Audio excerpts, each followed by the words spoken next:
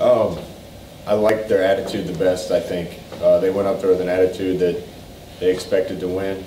I think that's a big step in the progression of this whole thing, because those guys expecting to win a game like that. The effort was unbelievable on both sides. I thought our guys played hard. Thought they knew their assignments. We're doing some good things on both sides of the ball and special teams. It was a team win.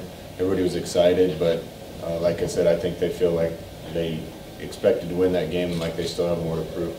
Well, we got 2 more games to watch, so there will be some changes in the game plan, but I think the majority of what we had prepared for them, we'll go ahead and go with. Our kids are already familiar with a lot of that stuff. Kind of helps us prepare this week and hopefully be even better on assignments. So we'll start using that game plan this week, see what we want to keep, what we want to take out, and see which new things we want to add. Yeah, they responded. You know, I don't know if we were ready to hold on to a win against a good team last year. This year, we were in the same situation at halftime we were in a couple times last year where we didn't finish it.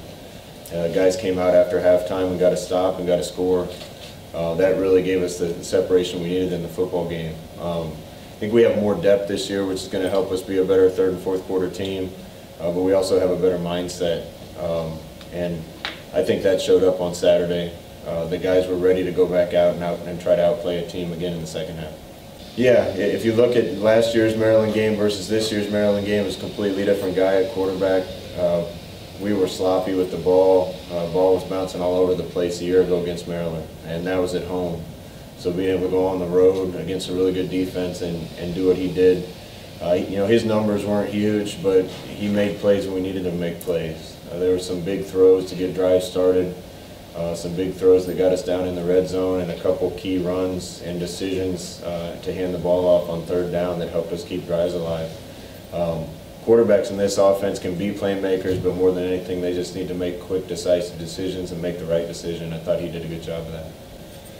Well, we live in a country where everybody's free to have their own opinion, and everybody's free to voice that opinion any way that they want to. I cherish that about this country. I've traveled a lot of places in this world, and I don't think there's a better country in the world. It's not a perfect country. There's a lot of things we can still fix. I think people are trying to use their voice to try to get some things that they don't like fixed. That's about all I want to say. If I thought my opinion on the matter would make any difference, I'd have a stronger opinion. You know, those things are going to happen. There's going to be social change in the country, and people have the right to do what they believe. So I'm kind of glad in college we stay in the locker room before the game. I think it helps us not be distracted. Well, I'm ready to see the place packed. I think our team has done enough to earn a full stadium in a sold-out stadium. It's going to be a great game. I think this is going to be one of the marquee games of this conference year. Memphis is a really good team, have a really good win under their belt. I think we're getting better every week, and we have a really good win under our belt. So this should be a great football game. They got a lot of great football players. We got some really good football players. I think it's going to be a lot of fun to watch. Our kids are looking forward to it, and I hope we have a packed house. Well, I think their quarterback, Ferguson's he's one of the best players in the country, let alone this conference. I think they got a lot of weapons on offense with some running backs that can really make big plays, a couple big play receivers. They got a returner that's one of the best in the country. Really seen some improvement on their defense from what I've watched before in these last 2 games. I think they're flying around better. They really looked good against UCLA with the way they ran to the ball. They were sound and doing some good things. I think they're a well-coached team. I think they have a bunch of talent, and I think they're a threat to compete for the conference championship. So it's a great opportunity for us.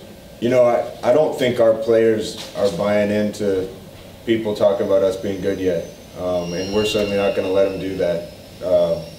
One of the dangers of winning a big game is simply probably spending so much emotion on that game that you don't have a lot left in the tank, and that's one of the things I appreciated on Saturday.